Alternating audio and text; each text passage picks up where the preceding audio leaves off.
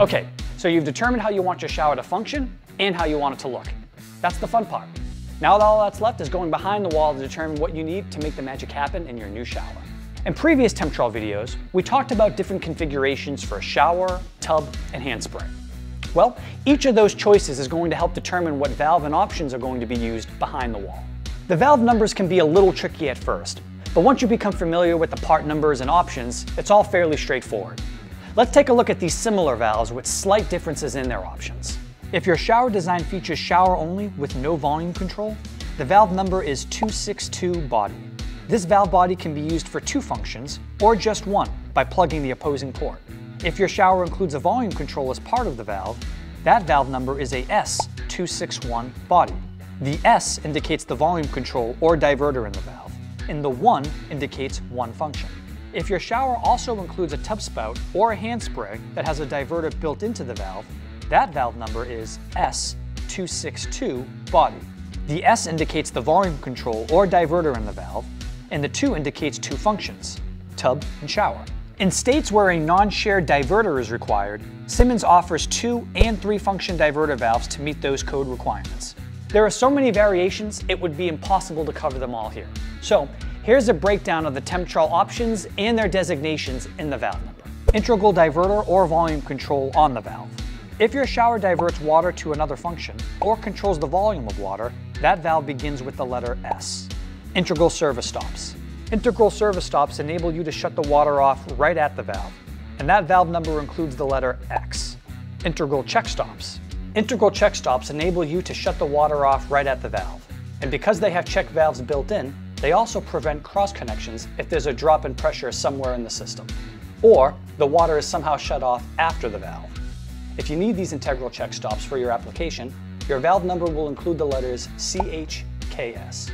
Reverse seats. For valves that need the hot and cold piping reversed, like back-to-back installations, that valve number will include the letters RV. Rapid install bracket. For quicker installations, use the rapid install bracket and include the letters BR in the valve number. Test cap. Valve numbers that begin with the numbers 1-6 indicate that the valve will come fitted with a test cap in place of the spindle and cap assembly. Just one thing to note on this option. The test cap is used for testing the plumbing system after installation, and the spindle and cap assembly must be ordered separately and installed after testing is complete. The easiest way to get the cap and cartridge is to simply order them along with your trim kit. To do this, just include the letters TC when ordering your trim kit. So, if you wanted the standard Allura tub and shower trim kit, that would be a 4702 TRM. To include the TA10 and T12A cap and cartridge, the part number becomes 4702 TRM TC. Now, let's take a simple base valve and add some of the functions we just discussed one by one to get some different functions. One of our most popular configurations is the S262 body, which is a simple tub and shower combination. With this valve, the S indicates that the water is diverted between the tub and shower using the diverter lever that's mounted right on the valve. Using the info we just learned, if we take that same S262 body and add integral check stops, the result would be an S262X CHKS body. How about just standard integral service stops instead of check stops? That's an S262X body. Reverse seats, you'll end up with an S262 RV body. How about adding a rapid install bracket? That's an S262 BR body. Now, here's a tricky one. The same valve with a test cap. That will be an S162 body because of the number 16 indicator. Any Temptrol valve that begins with the 16 indicates a test cap. So as you can see, you can insert any of these options into the valve number to get the features you want. And they're cumulative, so you're not just limited to one option.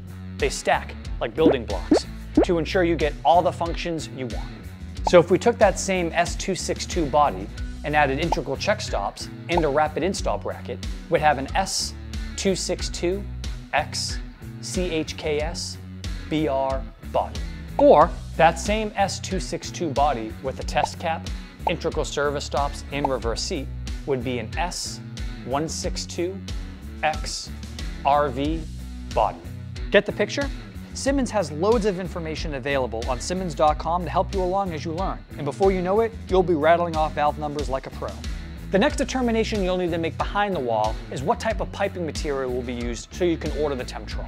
We'll go through more in-depth piping and connections in the next video, but it's important to know now what type of piping material will be used so you can order the correct valve. There are many types of piping materials, and where you live and what type of home or building can also play a part. But here's some great news. Temptrol is available with factory-installed connections for virtually all approved piping materials. Standard valves are fitted for copper sweat and IPS threaded. To change the connections to CPVC, PEX, or ProPress, add the related 2-character modifier to match the piping material. This modifier will be added to the valve number, just like we did with the function options before. Temptrol valves can be ordered for copper sweat and IPS threaded. Standard, no modifier needed. CPVC, CP. PEX crimp, P1. PEX cold expansion, P2. Copper ProPress, P3.